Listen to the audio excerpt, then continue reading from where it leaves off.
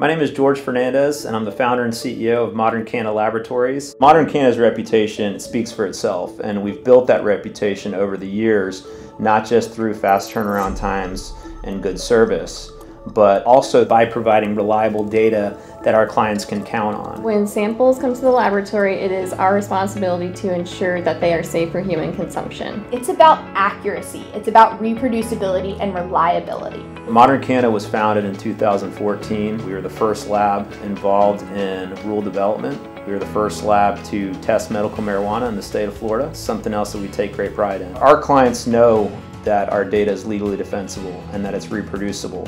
This is an industry that's changing, it's constantly evolving, so you have to be nimble, you have to be able to pivot quickly, adjust to new rules and regulations. In 2019, we found out that the state was planning to require a variety of microbial analyses, and so when that happened, we really needed to start looking more into what provider we were going to use, what vendor we were going to go with, what technology we were going to go with.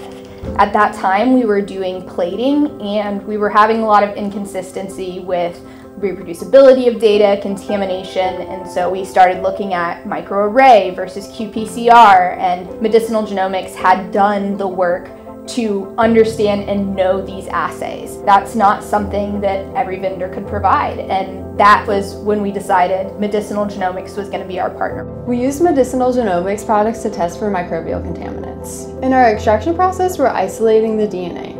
From there, we then test it for Aspergillus species, Salmonella, Shingitoxin E. coli, and yeast and mold. Besides those, we also test for viruses and gender testing through Medicinal Genomics. The important part of isolating cannabis DNA in the process is that it serves as an internal standard and allows us to ensure that our process worked. So if there's no microbes present, we can confidently say there was no microbes present. This is a big benefit over something like plating, where you're not able to have that internal control. You can plate a sample and something won't grow and you may think it's safe. However, if that plating didn't work, you really don't know if the product is safe for human consumption. One of our favorite features of Medicinal Genomics is our fast extraction process. When we have busy days and 80 to 100 samples, there's a lot of work in micro. Being able to streamline our process is extremely helpful. Using Medicinal Genomics in their qPCR platforms really allows us to have that confidence in the data we're reporting. It allows us to know for sure that that sample is clean and no one is going to be harmed when they consume it. I do a lot of troubleshooting across the lab with various instruments and different chemical processes for the different tests that we do within the laboratory. Medicinal Genomics has been a fantastic partner, providing technical support. It'd be very difficult to do my job without having them in place.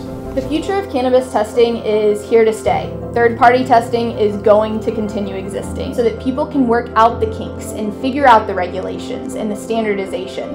When it goes recreational, the market is going to be booming, and if labs don't have the support and the standardization that they need, they're not going to be able to handle the sample volume of such a booming market.